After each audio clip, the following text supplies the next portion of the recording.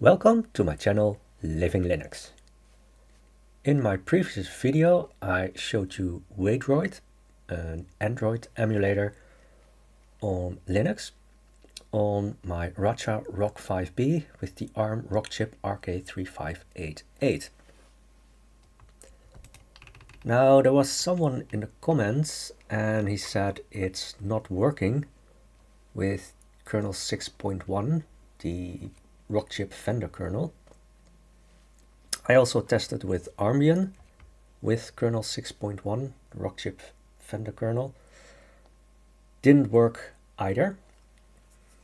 So yeah, I'll try to see if I can find the cause and perhaps also if there is a fix for it. But since I was still busy with Waydroid, I thought let's try to install the Google apps. So when you install Waydroid, so I'm on Armbian, which is Ubuntu based. So you can just follow these instructions, and once it's installed, then you can start Waydroid. But the thing is that once it's initialized, the initialization window doesn't pop up again. So the first time you start Waydroid, just from the icon, then you get a pop-up like this, and then you can choose between vanilla and Google Apps. So if you want to have the Google Apps, then you just choose gapps. So, but I already installed it, initialized it, and then I thought like, well, I can remove it and go through the installation again. But that's not necessary. So from the command line, you can start the initialization again, and then just add this, gapps, and then you get the Google applications installed. But that's only half of the story, because then you run into the Google Play certification. So yeah, the Android image, let's just say, is not certified for use with Google, but you can certify it yourself and then just add it to your Google account, or perhaps if you don't have a Google account, perhaps you know someone else with a Google account and that wants to help you. So you need to start the Waydroid shell. Let's see.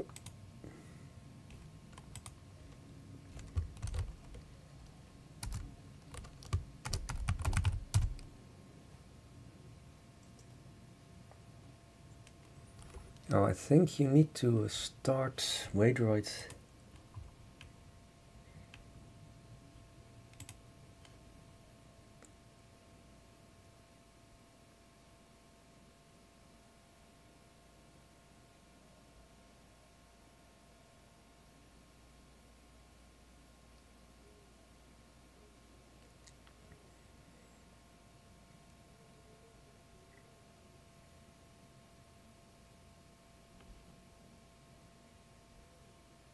Okay, so you can see Google Play Store is installed, and it's also working because I already went through that procedure.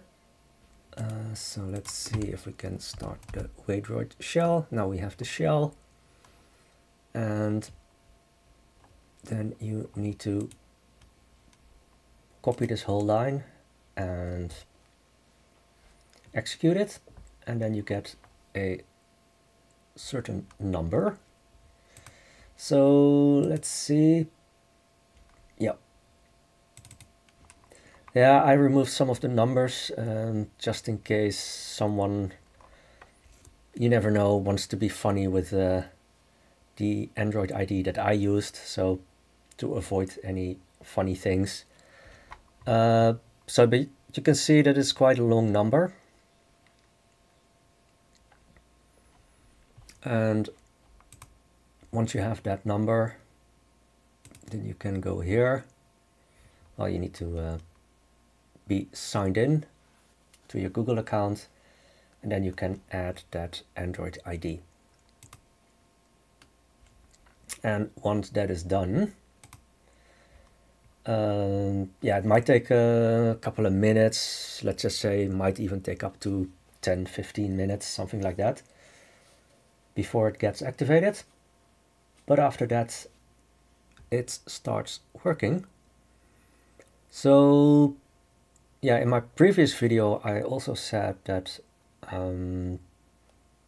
yeah, we don't, or at least I don't have a fully working OpenGL and Vulkan at the moment, although I did see a post today that Collabora says that the Vulkan driver, I think with Mesa 25.2, is Vulkan 1.2 compliant.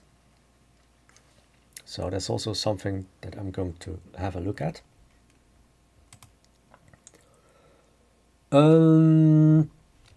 Yeah, so for instance, I tried Asphalt Racing, I tried Roblox, but they don't want to start, probably because of issues with the graphics driver.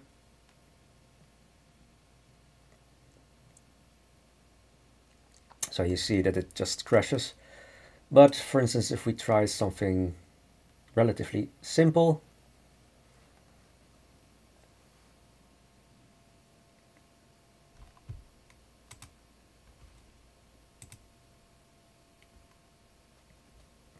then you can see that you can get it working.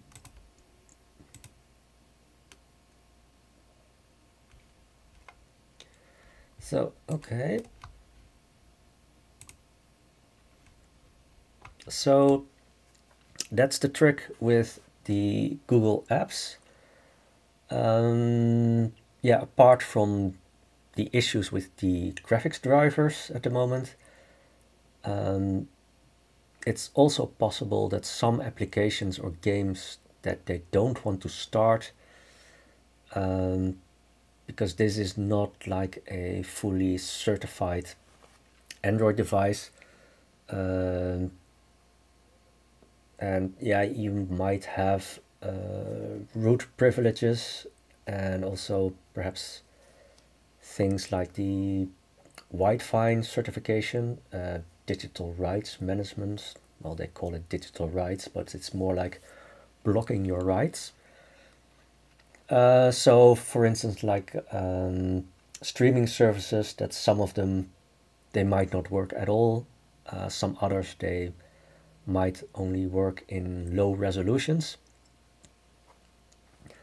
So there's still some limitations, but the Google apps themselves, you can get them working with Waydroid. So this is all for now, and I hope to see you again in my next video.